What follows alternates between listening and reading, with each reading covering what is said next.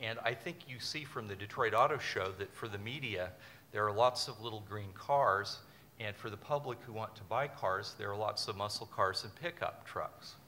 And I think if you look at the new CAFE standards, you're going to see that in 2016, the average car will be the smart car, which is not selling. There was just an article in the Post yesterday that Mercedes-Benz is in terrible trouble with the smart car because nobody wants to buy it.